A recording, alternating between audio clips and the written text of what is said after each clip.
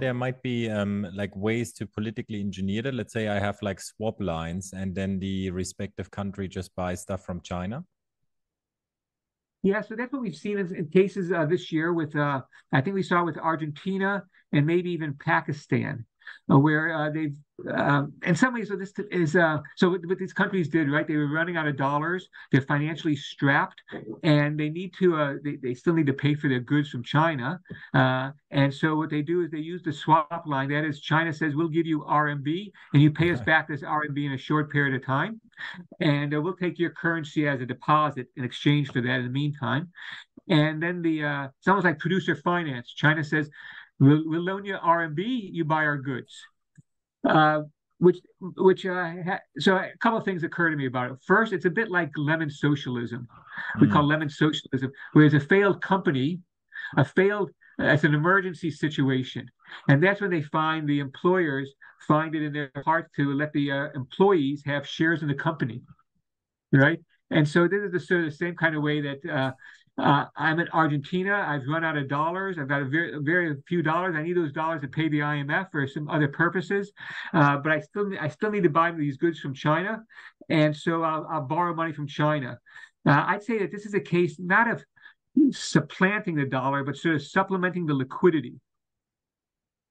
And again, the challenge though is think about like you're Argentina or Brazil, and you've got dollar bonds out there. You've borrowed dollars, and now if you're just going to accept RMB as your source of revenue for the goods you sell abroad, you have a mismatched book. And that book of you're selling it's sort of like same thing with Saudi Arabia, right? They peg their currency to the dollar, which means when the Federal Reserve is going to raise rates later this month, the Saudi monetary authority is going to have to raise interest rates. They're pegged to the dollar. They get dollar primarily for the goods that they sell. And so then what happens? They're going to take on RMB, and then it gives them a currency they have to manage, as opposed to just doing everything in dollars. And so you end up running a mismatch of a book of your like assets and liabilities in different currencies, which makes it, which maybe is also maybe a point you're making too, is that there's a bit of inertia behind the role of the dollar, and that it's not that it's impossible, but just that it's going to take more thinking about it and maybe a bit longer to change the inertia to begin having then Saudi Arabia. Maybe that's something else China can do, is encourage foreign countries to issue what we call panda bonds, RMB bonds in China. Right. That's an interesting one. That's why I think that like when we're thinking about the capital markets, why I think that there's some ideas that maybe the dollar could be replaced by some kind of commodity-backed currency, whether it's gold or a basket of commodities. And there's something about it that's intuitively like desirable, something that you can touch. I mean, that's the whole idea. What fiat means, right? It's not backed by gold or silver. On the back of my dollar bill says, it's like legitimate tender. That means that anybody who I owe dollars to has to take that, my legal tender. But we know it's not really backed by anything except like it's almost like a confidence game. And so imagine a currency. I think many of us would have more faith, higher confidence in a currency that we know is backed by something. But here's the challenge with that, is that the foreign exchange market is an incredible turnover. And the place we could get this data is from the Bank for International Settlements. They have a survey every 3 years about the size of the foreign exchange market. Average daily turnover, over $7.5 trillion. $7.5 trillion a day. It's just mind-boggling what that is compared to like any of these commodities you want to measure, whether it's soy, gold, aluminum, even all of the world's trade in a year is no more than, say, $60 trillion. We do that in 10 days in the foreign exchange market. The world's GDP is, roughly speaking, $100 trillion a year. We do that in a month in the foreign exchange market. And that's just one segment of the capital markets. And so I just think that what's happened in that Reagan-Thatcher era that we still sort of are living in the aftermath of created these huge financial superstructures of a place to store this surplus savings, of this like great wealth of art, not just of our time, but of all of our, like all of humanity, all the wealth.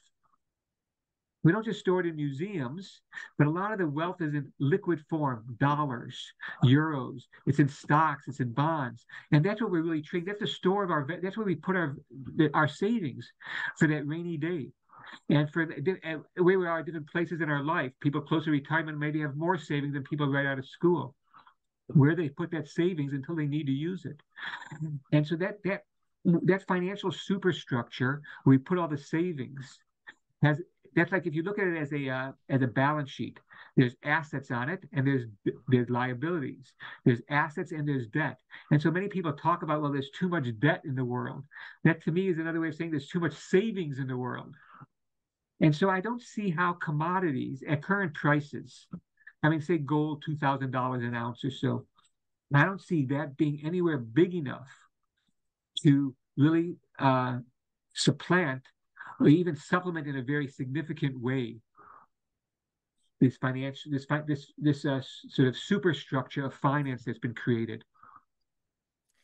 That's fascinating. Mark, like what else are these days on your mind in terms of currencies or kind of related kind of like market? There's like, there's a lot of talk about this de-globalization, obviously. That's like one thing. Then you are very, I think like you made several times the point that you don't think that it was because China entered the WTO, that's why you have like a lot of issues in the US and in the Rust Belt and so on and so forth.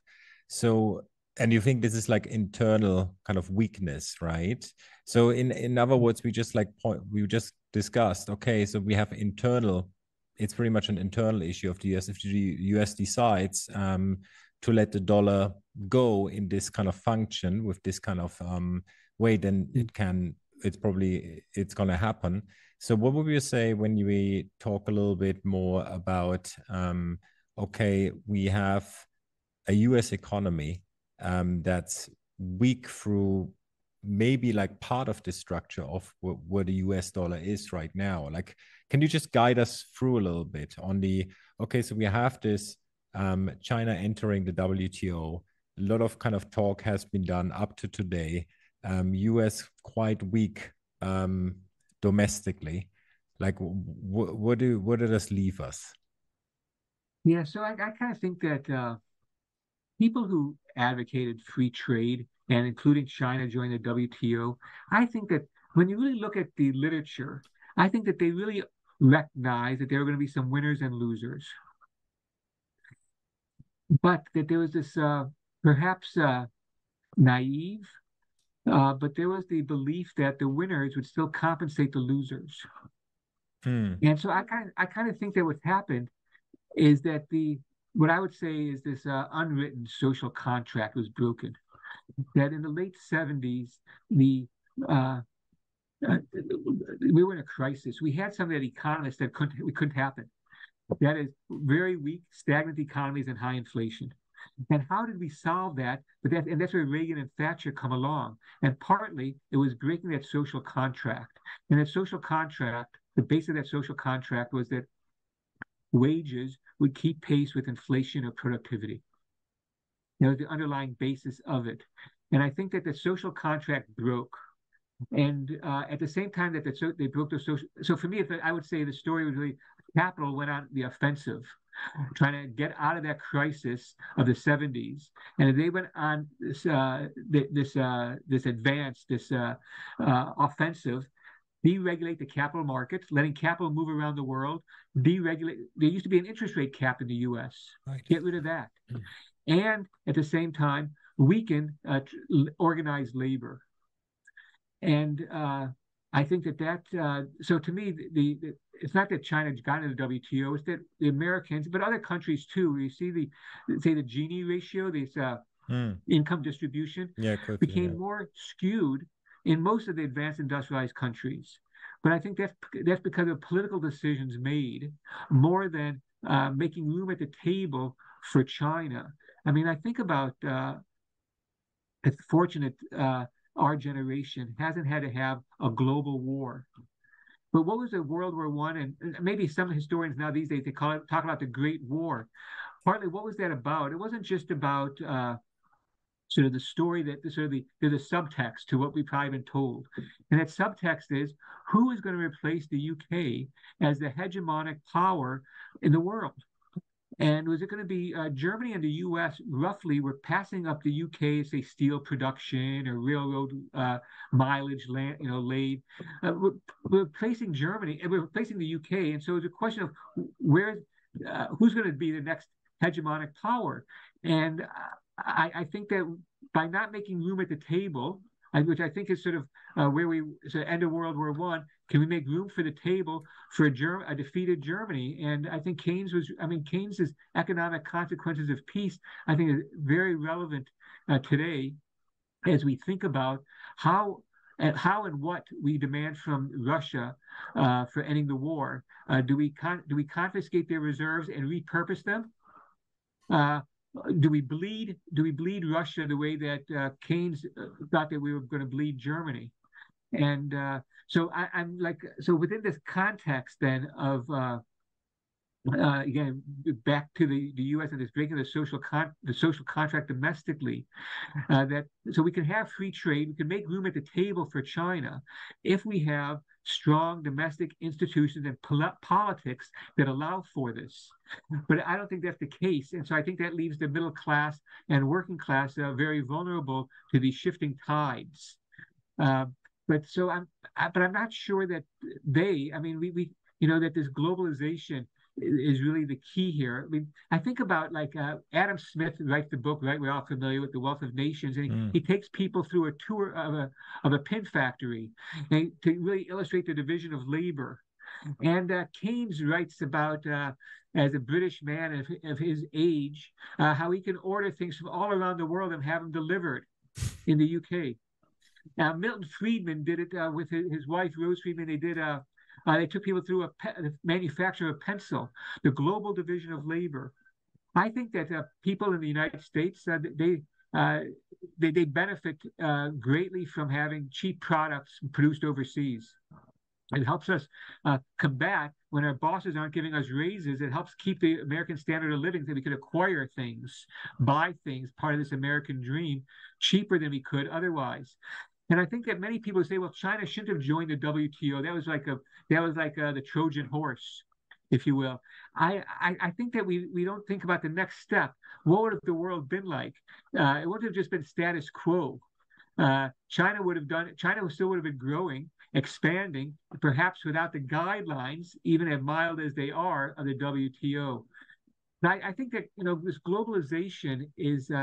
What we think of globalization is very much of an American creation. Foreign direct investment, McDonald's in Red Square, McDonald's or Kentucky Fried Chicken or Starbucks in Tiananmen Square in Beijing. This is what I think we mean by globalization. That's so peculiar to America: fast food.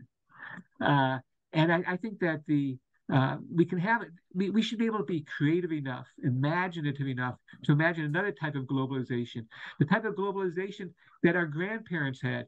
People didn't have visas and passports. Global migration, people moved at huge numbers, and now we're sort of choking on them. And it's been, of course, a political issue in the U.S., political issues in Europe about immigration and refugees. There's different types of globalization. We've had other types of globalization. But I think that some of you think about what's happened, say, roughly 1950 to roughly 2000. This globalization was lifted, world GDP. You think about, even in China, this access to global markets, GDP per capita went up something on the magnitude of 8 to 10-fold in China from, say, 1980 to 2000. The abject poverty, in some ways, I would suggest it would not. Of course, there's exceptions to this rule. In big parts of Africa, parts of South America, parts of East Asia, and even parts, very rural parts in America where don't have access to electricity. But the kind of penetration rate of cell phones, for example, is just is just incredible. The penetration of computers. So a lot of these technologies that came about because of the liberalization of the capital markets. I think about like the breaking up of AT&T. The internet might be hard to conceptualize if the AT&T monopoly wasn't broken up. And so I want to say that in the sort of tradition of Marx, Marx argued that he hated capitalism, but he also recognized that it was the best system up to that point. Yeah, I mean, it seems to me that like this whole deglobalization debate is a little bit kind of misunderstood because it's just becoming a little bit more strategic, as you said, right? It's just like it's not only capital that's deciding what's best. Doesn't matter if like, people, capital moves, these kind of trade policies, but it's really about there's like a bigger layer of decision making that now comes into play as well, which makes everything just a little bit more strategic, which will have effects, but like we are not going back. So yeah, I think that maybe what you're getting at is it's almost like a gravity model that instead of thinking about globalization as if it's evenly distributed around the world, think about like strong regions. Like in the US, for example, the West Coast and the East Coast, a few hundred miles on each side of the country, that produces an incredible percentage of our GDP. And so if not globalization, I mean, the interior of Brazil might not be so integrated in the global economy. The southern part of Mexico might not be, but the northern part is. And so I think that we might find that globalization was always really about regionalization. And now to your point, it becomes more thoughtful about why it is that way. Right. Marc, before we wrap this up, where can people, apart from Cassandra, follow your work? I mentioned a few sources already. My employers, since the advent, I'd say, I don't know, last 20 years almost, my employers have been very generous and allow me to post the work that I do for them and their clients online. And there's a blog called Marc to Market, which is Marc with a C, the way the French would spell it. Marc2market.com, and I tend to post things about 6 times. I used to do 7 days a week. Now I'm back down to 6 days a week. But it's supposed to really give a good overview of what's going on with the macro interest capital markets, and with a special focus of trying to like look at the world through the prism of the foreign exchange market, which I think is like a window glass as opposed to looking through the equity market, which might be more like a keyhole. I'm on Twitter. My handle there is Marc Making Sense, and that's really a play on the title of the first book I wrote, Marc of Making Sense of the Dollar. Yeah, and which is just I wrote it like 20 years into my career, and sort of saying these are what I used to think about the foreign exchange market. I call them myths, and I take about 10 of them, and I say why the truth is either completely different or more complicated than the naive assumption that I had earlier in my career. And then out of that book, I had introduced this idea that I've mentioned here too about surplus. And it's really this tradition going back to the 19th century. But I really go back to a guy named Charles Conant, who was a banker and a journalist who ended up working at Brown Brothers, where I spent about 15 years of my career. He was there at the turn of the century, the early 1900s. And I think that I suggest that he sort of brought he brought Marx and anticipated Keynes into the U.S. And I'd say that he proposed to the U.S. in the early 1900s that we have a Belt Road Initiative that I'd say China sort of copied from us in a way. But so it's called Political Economy of Tomorrow. And I really developed this idea of this Bretton Woods, I call it a cash register, a Thatcher, Reagan cash register. And I'm trying to see what's the shape of the new cash register. And that book came out in between the Bear Stearns being taken over in early 2008 and Lehman failing in late 2008. So that book came out, it was written during that period. And so I was able to anticipate some things, the rise of nationalism, the import substitution strategy. And I'd say I'm working on the next volume, sort of where are we now, sort of post-COVID, post-Russian invasion of Ukraine. And I'll give you a sense that I'm kind of thinking that capitalism has so advanced that economics, the economic argument that something's going to be more profitable or economically efficient, I think it carried the day. Interesting. Uh, but now I think it no longer will. I think there's other concerns like um, national security, uh, ESG, right? Interesting. It's environment, social, government. I think that becomes just as important as how fast can I make my money back is sort of the, uh, uh, I think other issues, social justice issues, that capitalism is so advanced and I would say that like in my work, if there was some like parallel, I kind of think that what I've been struggling with is to and telling it in many different ways, but it's always the same story, unfortunately. Sort of like modernizing the King Midas myth. Remember Mhm. King Midas? Yes. He annoys the gods, and what do the gods do when they want to really hurt somebody? They give him what they wanted. He wanted everything he touched to turn to gold. It sounded nice when he touched a tree on his way home, but then he tried drinking some wine and hugging his daughter, and of course the outcome wasn't nearly as good. And so I think that our species, and of course, there's vast inequality in the world. But so I'm really thinking about the U.S., Europe, the high income parts of the world. I think we're really choking on our wealth. And you see it like the plastic in the oceans. You see a lot of other measures of this, of us having too much and not knowing what to do with the waste of it, let alone consuming it all. And so my idea for where we are this next phase, I'm sort of tentatively calling it the end of economic primacy. Interesting. That's very interesting. When is that coming out? Is there already a date? No, it's still on the drawing board. I'm in the middle of it. Well, third of it. Fantastic. We're going to have you back on then and discuss this. I do believe that there is like a lot of doctrine and a lot of different kind of ways how how people think, especially younger people, as it seems, as around the world, not only the Western world. So there might be some change in the coming. Marc, thank you so much for sitting down. Absolute pleasure. I learned a lot, and thank you so much. Yeah, cheers. So thank you. Thank you. Good luck to everybody.